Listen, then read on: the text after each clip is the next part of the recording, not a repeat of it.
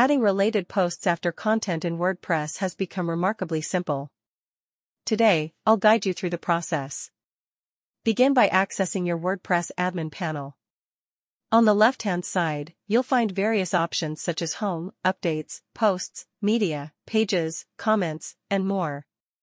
Click on Plugins, then Add New.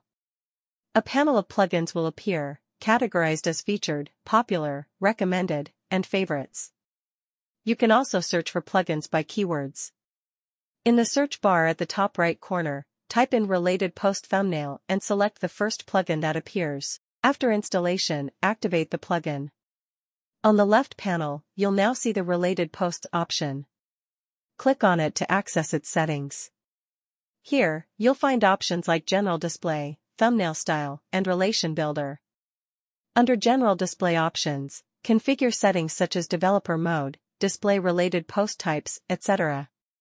Scroll down to the Sort by section and choose Random.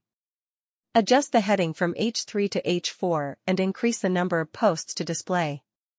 Check the Thumbnails option on the left and customize style options like font family and size.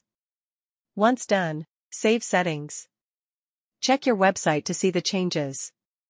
Return to the admin panel and navigate to Relation Builder options. From Categories, select Both and save settings. That's all for today.